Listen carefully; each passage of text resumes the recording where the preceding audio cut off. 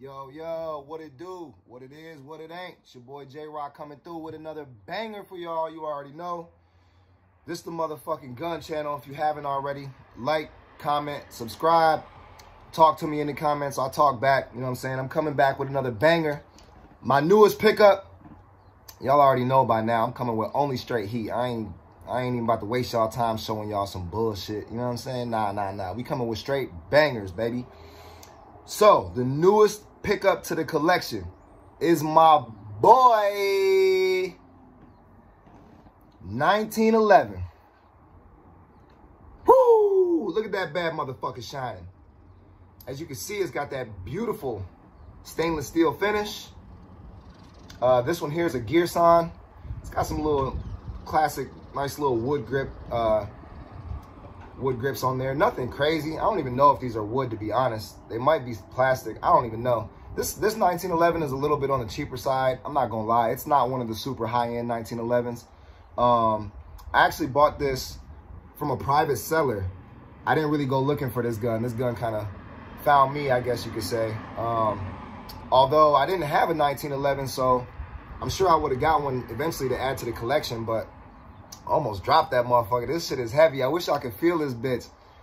If I had to guess, this joint probably weighing in at like maybe like 6 pounds or something. I ain't gonna lie. This joint, if you didn't want to kill somebody, you could just beat somebody's ass with this for sure, because it's got some weight to it. But yeah, buddy was at the gun show and I was in there looking at some stuff, and he must have seen me look at a 1911 or some shit like that. He's like, "Oh, you in the market for a 1911?" I said, "Man, nah, not really. You know what I'm saying? I'm just kind of..." And he whipped this shit out the bag. He was like, "Man, I got this Girsan, blah, blah, blah." He's like, "I actually bought 2 of them." He's like, "The one I got, you know, I fire, and I love it." He was like, "This is a secondary one that I had laying around. It's just collected dust." He's like, "I brought it, you know what I mean, see if anyone was interested." So I was like, man, let me walk around and think about that for a little bit. I ended up finding dude like an hour later.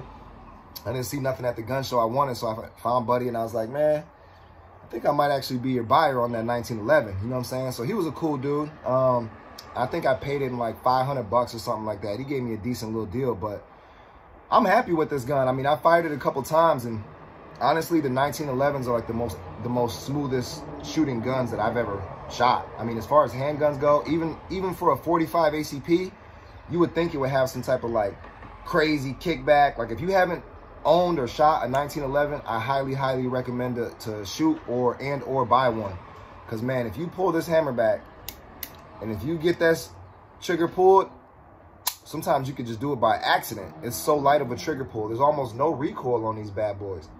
So I love it, man. I was highly impressed when I went to the range and started getting some shots off with this thing. The magazines are only 8-round magazines. So, I mean, I have 2. One of them came with the firearm, this black one, the ACT mag. This came with the firearm. It holds 8, a 45 ACP. I went ahead and got me a secondary mag. I always try to keep at least 2, if not 3 mags for every gun. And this one holds 8 as well. They had an extended one that held 10, but I didn't really like that. I don't really like the extended mags on these type of guns. I don't want it hanging out the bottom. I like this one. It's nice and flush with the butt of the gun. But I don't really carry this gun. It's like really heavy, and I mean, I guess it's not really practical, although it is a great shooter. It's a great shooter. Let me tell y'all, this is a great shooter, but I don't think it's really practical to carry. I know there's some like service people that carry 45 ACPs out there. Me, I'm good with my FN, with my 9mm, with my light laser, attack laser. Like, that's all I need. That's my everyday carry. I don't think I'll ever switch it. But this gun is cool as fuck to have, to own. I'm super happy that I have one, and I just like this thing. I usually don't really keep it around. I mean, it's usually put up in the safe, just because I don't like to set it on certain surfaces, and you know, it's that stainless, so I try to keep it nice.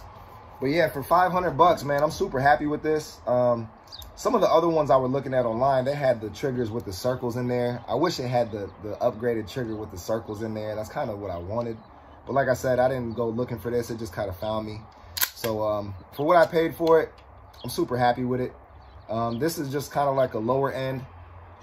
It's a Girsan. So it's made in Turkey. It's not a terrible weapon. I mean, I think it's great, but it's just on the lower end of the spectrum as far as the 1911. Some of those are way up there in price, like a couple grand.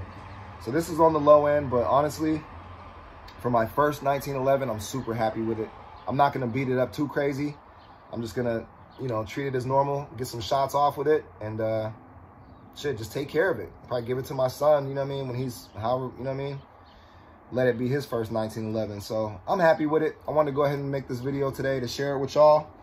You know, I'm pretty much once a month with it right now. I want to get out to the range and like do some videos of me actually getting some shots off with some of these guns. So, but I be having my son a lot.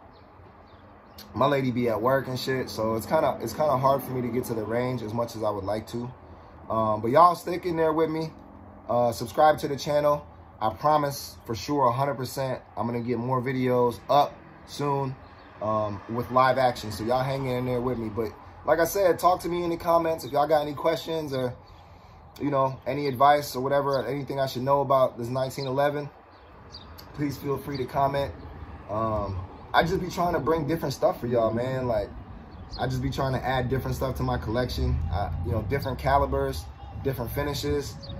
So I'm not sure where I'm gonna go next. I think I got maybe 1 or 2 guns that I haven't showed you guys yet. And then I've been upgrading. I finally got my trigger on the AR, and the Great Lakes is at the gun shop getting stripped down and fixed now. So I definitely got some more content for y'all coming soon. Some different things on the way. So make sure y'all subscribe. But yeah, basically once a month, I just show y'all whatever gun I buy. But I'm gonna start doing more than that though. That's kind of what I've been doing, but I want to kind of get into like the weekly videos of me like at the range, going crazy, getting y'all videos of me getting shots up. So y'all stick in there with me. Like I said, comment down below. Let me know what you think about this 1911. Should I change the grips? What y'all think? I'm open to suggestions. This is the only gun that I have that I can see my reflection in.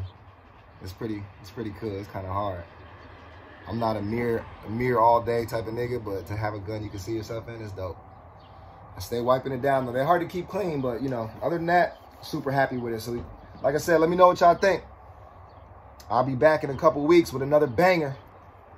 So y'all go ahead and like, comment, subscribe. Until then, I appreciate y'all for fucking with me. I'm trying to get my YouTube channel up. I'm thinking about even changing the name and adding some shit in there that has more to do with guns, because this channel is specifically about guns at this point. Y'all subscribing, y'all watching, and I'm gonna keep giving y'all the content. So let me know what y'all think. Was this a good pickup for 500? Let me know. Until next time, it is what it is. Over and out, y'all.